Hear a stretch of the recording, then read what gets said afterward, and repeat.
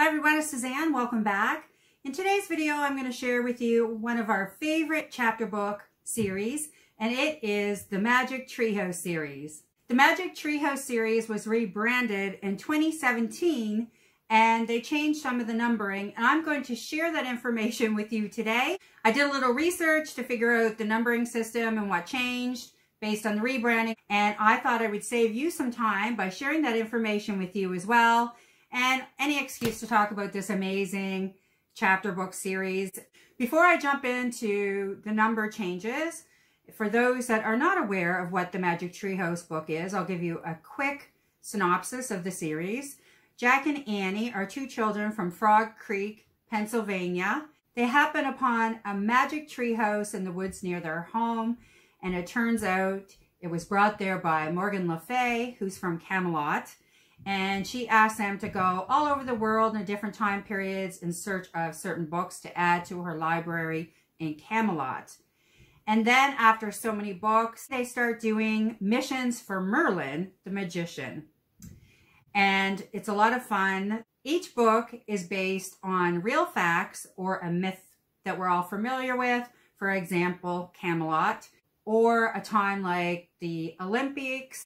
They introduce you to a lot of fun facts, times in history, and introduce you to people. Why I love them is because while introducing these times in history, or these people like Leonardo da Vinci, or going to Venice, or different places in the world, they make a story of it. So it's a lot of fun. The kids learn something while enjoying the books and the stories.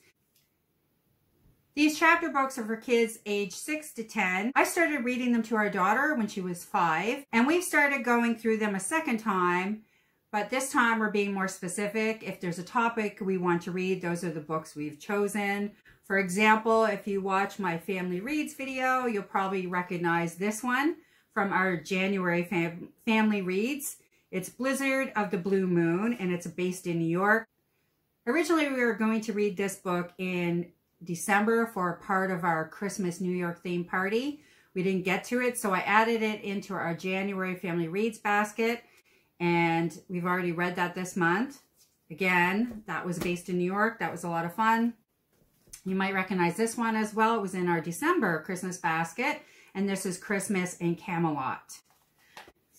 So we're doing specific books based on the themes we want to talk about at this point, but loving every minute of it again. Okay, here is how the numbering system went. When they first published the Magic Treehouse series, they published 55, so number 1 to 55. By the way, this is written by Mary Pope Osborne. Okay, getting back to the rebranding, they took the first 28 books and they kept the names. Yeah, so the Magic Treehouse series is the same. You will notice I'm going to insert a picture here. Okay, as you notice, this was a bit different. It still shows the treehouse, but there's a lot more greenery and brown in there for the rebranding. But the numbering system is the same. 1 to 28 is the same. That's what's important in this message. From 29, this is the original 29 Magic Treehouse book, up to 55, they changed to Merlin's Mission. Now they look like this book. You see up here it says Merlin's Missions. They all look like that from 29 to 55 now. That's how they look different, but they also changed the numbering system 1 to 27. For example, this book here, number 25, Merlin's Mission, Shadow of the Shark. I just bought that recently, and it was originally number 53. I printed off, as you see here, I just went on the Magic Treehouse site and printed off all the books, so we were clear on the numbering system as well as the name of the books. And they have a list for the Magic Treehouse, and there's a list for Merlin's Missions. And you could put, if you wanted to buy an older version, the corresponding numbers beside there. So for number 1, Merlin's Mission, Christmas in Camelot, you know, in the old numbering system, it was number 29, Christmas in Camelot. I will put those numbers down below in case you have an old version and you're confused like I was. I'll put those numbers down below. And also because I think it's important if we want to buy a used copy from somebody that there's no confusion. Okay, I just want to make sure I'm being clear. If you were getting Christmas in Camelot today, you would see this picture, Christmas in Camelot, of Jack on the stag. But you would also see the top of it would look like this. So it would be Merlin's Mission #1. I also want to note, the reason I was so confused is because since they rebranded, they've continued to print the Magic Treehouse series by Mary Pope Osborne with the same numbering system. They continued on. So they now have a new number 29. The new number 29, according to this, is a big day for baseball. And they now have printed up to 34. So since the original series was printed, they are now up to number 34. And a 35th book is going to be printed on March 2nd of 2021. And it is called Camp Time in California. I have to say this, while I appreciate the fact that they needed to rebrand, the fact that they've continued on with this numbering system with totally new books is extremely confusing. It would have been great if they had started a third line of books, I think. So, Magic Treehouse has 3 lines of books now. The Magic Treehouse, the Merlin's Missions. We also love these. This is their 3rd line of books, and it used to be called the Research Guide. Since they rebranded, they're now calling them Fast Trackers. So instead of saying Magic Treehouse Research Guide, it would say Magic Treehouse Fast Tracker. And this one's all about ghosts. I'll just show you what we have. These are the, Ghosts. We read that one on Halloween. It was a fun addition to the Ghost book. Leprechauns, Dolphins and Sharks, Polar Bears in the Arctic, Rainforests, Mummies, Mummies and Pyramids, Titanic, Ancient Greece and the Olympics, and one on space. Those are the research guides that we have. We also have a Leonardo da Vinci one, and that's in a drawer with all our material for a unit study for Leonardo. They have approximately 30 to 40 of these research guides.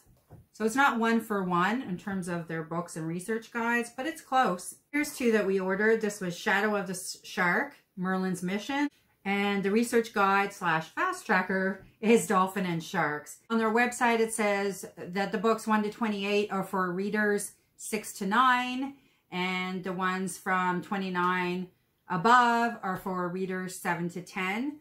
Obviously, that depends on where your kid is at. And like I said, we started when my daughter was 5 and I read them to her. And currently I'm still reading them because they're part of our family reads basket, which are the read alouds that we do each month.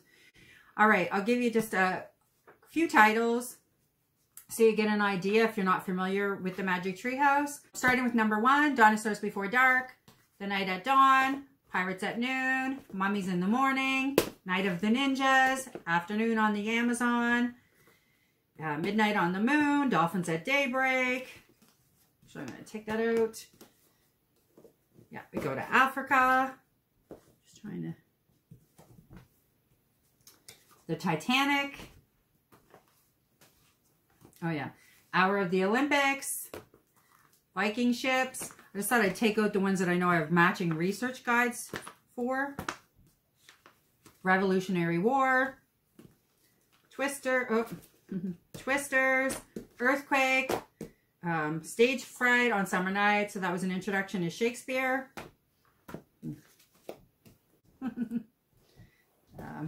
And these aren't all the titles because we're missing a few, which is another reason I wanted to go through these books was to figure out exactly which ones we were missing and if we wanted to invest in those at this stage. Haunted Castle on Hallows Eve. Summer of the Sea Serpent. Winter of the Ice Wizard. Carnival at Candlelight. I really liked that one. It was in Venice. Season of the Sandstorms. Night of the New Magicians. I really liked that one. It was based in Paris. As I mentioned, Blizzard of the Blue Moon. Because I keep mentioning this, I thought I would show you, in terms of the real information included in this book, if you look at the back of each book, it has more facts for Jack and Annie too. And this introduced the topic of the Great Depression, because they go back in the 1930s to New York, and there's long lines in soup kitchens, and to Central Park, obviously, and to Belvedere Castle. So each of these we get to know a little bit. Belvedere Castle introduced John D. Rockefeller, and the Cloisters Museum in New York, that's based in the Bronx, which I had never heard of until I read this book. So that was fun to learn about. And then mythical creatures like unicorns. So this was a lot of fun, as they all tend to be a lot of fun. It's a fun way to introduce new pieces of information, and personally I've learned a lot from reading them as well.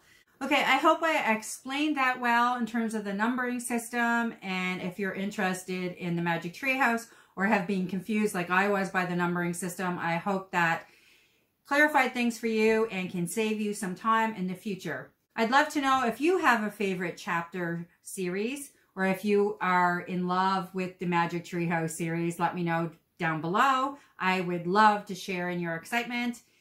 And I will see you soon with another bookish video.